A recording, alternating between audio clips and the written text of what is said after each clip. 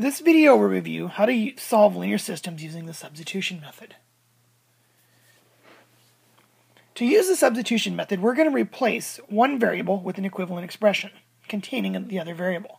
For instance, we can take an equation where you have y equals, take the value that is on the right-hand side of it, and replace it into another equation where y is. Or if we have an x equals, we can take that expression and substitute it into the other equation where x is. This makes it a one-variable equation. When you have it to where it's one variable in one equation, you can solve it and get a constant as an answer.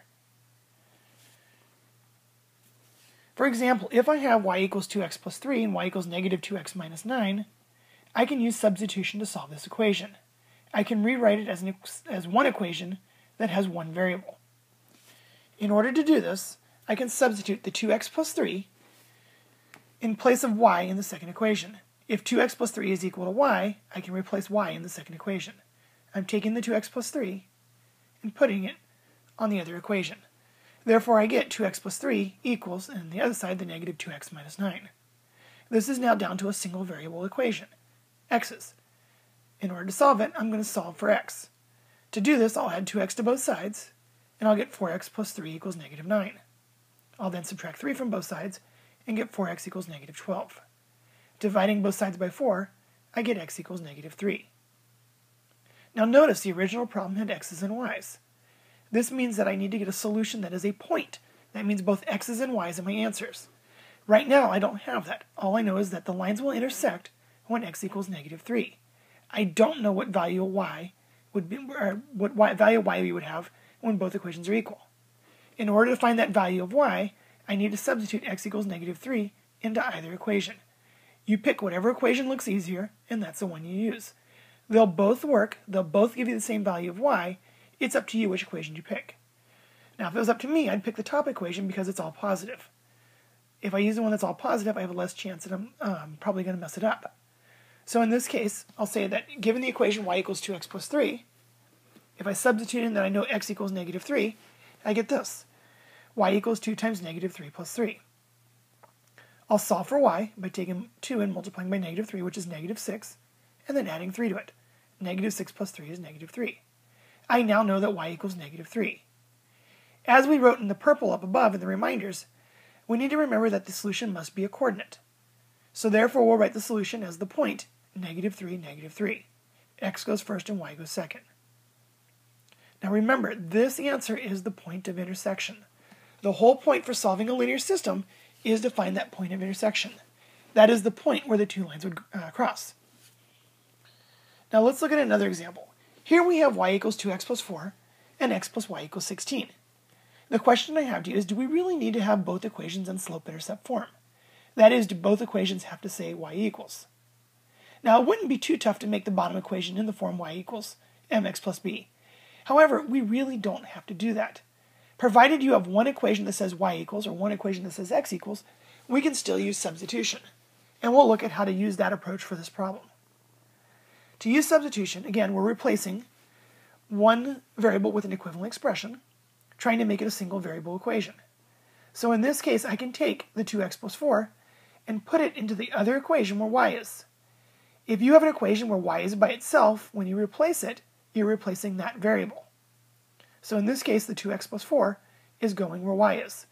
That means in the bottom equation, I still have x plus, but now the 2x plus 4 put in parentheses, and then equals what was already there, the 16. Now when you replace it, you want to put it in parentheses. This time it's not going to matter because it's just x plus y. It's a 1y.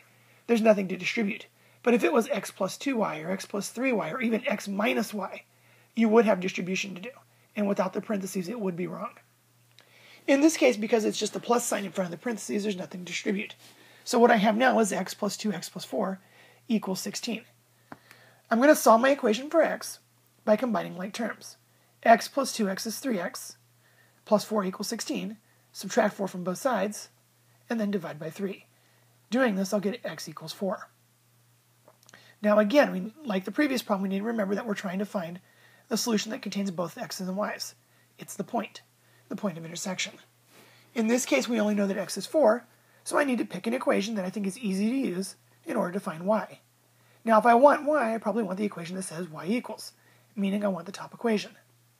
I'll substitute 4 in for the x, and then I'll work it out. 2 times 4 is 8, 8 plus 4 is 12, and now I know that y is 12. Had I used the other equation, I would have got the same answer. Had I put x as 4, I would have then had to subtract 4 from both sides. 16 minus 4 would also be 12. I would get the same answer. Again, I would get y equals 12. It doesn't matter which equation you pick, they'll both give you the same answer. This is the one and only time that that works. Lastly, I need to make sure I get my answer in coordinate form. I want the point of intersection. So the coordinate form, or the point form for this would be the coordinate 4, 12. Now I'm going to put a couple more problems up, and this time I want you to pause the computer, work the problems out, and then check your answers. Please spend the time to work the problems out ahead of time. Don't just watch the answers. It's not the same. I'm going to wait a moment for you to pause it. When you've worked them out, restart it, and check your answers.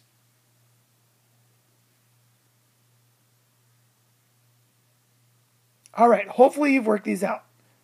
In the first problem, I see that they're both y equals. If they're both in slope-intercept form, I can just take the 4x minus 1 and make it equal to the 2x plus 7. Now, it doesn't matter which one's on the left and which is on the right. You can also say 2x plus 7 can be substituted in the first equation, in which case you'd have 2x plus 7 equals 4x minus 1. Again, the side doesn't matter which is which. So to do this, I get 4x minus 1 equals the 2x plus 7. This is a single variable equation. All I have are x's. So if I subtract 2x from both sides, I get 2x minus 1 equals 7. Add 1 to both sides, 2x equals 8. Divide by 2, and x equals 4. Now this isn't the whole solution. The problem has x's and y's to start with, which means we need both x's and y's in the answer. We're going to substitute y equals 4 into whatever equation we feel is easier. I think the bottom equation is a little bit easier. Therefore, I'm going to say that y equals 2 times 4 plus 7. 2 times 4 is 8, and 8 plus 7 is 15. My solution must be a coordinate because it's a point of intersection. Therefore, the solution is the point 4, 15. In problem 2, we don't have any y equals. Instead, we have up top an x equals 2y minus 7. In this case, I'm going to take the 2y minus 7 and put it in the second equation where x is. When you substitute, put it in parentheses. And this time it will matter because you have a 2x, meaning when you substitute, you're going to have 2 times the quantity, 2y minus 7, and then the plus 4y equals 10. Because it is a 2 that's in front of the parentheses, we need to distribute. 2 times 2y is 4y, and 2 times negative 7 is negative 14. Next step is we'll combine like terms. 4y and 4y is 8y, minus the 14 equals 10. To isolate the variable, we'll add 14 to both sides. 8y equals 24. And lastly, divide by 8. Y equals 3. Knowing that y equals 3 is half the answer, I now need to go back and find x this time.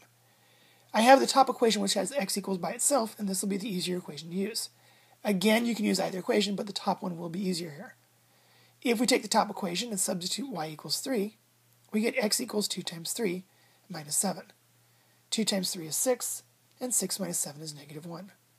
The point of intersection here would be the coordinate negative 1, 3. For the last equation, we both have y equals on both of them.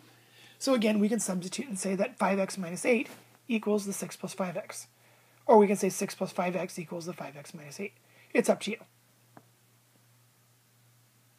Putting the two equations together, I get this. I need to isolate my variables, which means I'm going to subtract 5x from both sides. But I see that 5x is on both sides this time. So when I subtract 5x from both sides, they both cancel. This leaves me negative 8 equals 6. Well, negative 8 is not equal to 6, and I don't have a variable anymore. So I'm going to cross that off and say negative 8 is not 6. This is one of the special cases. If you have the variables cancel, and what's left is not a true statement, this is a no solution. The reason we call this a no solution is the equations y equals 5x minus 8 and y equals 6 plus 5x are parallel lines. They both have a slope of 5, and they have different y-intercepts. If the lines are parallel and have different y-intercepts, they never intersect. If they never intersect or cross, there can't be a point of intersection. Lines that do not cross are parallel and therefore have no solution. If, on the other hand, the x's cancel and what's left is a true statement, in which case you get 6 equals 6 or negative 8 equals negative 8, that would be an infinite solution. That would mean that the lines are exactly the same equation, and because the lines have the same equation, they coincide. That means one line is exactly on top of the other. Therefore, every point on the lines are solutions, and you would have an infinite number of them. I hope this video helps you to solve linear systems using substitution method, and thank you for watching. You may want to also look at solving linear systems using elimination method, as that is another method for solving these problems. Again, thank you for watching.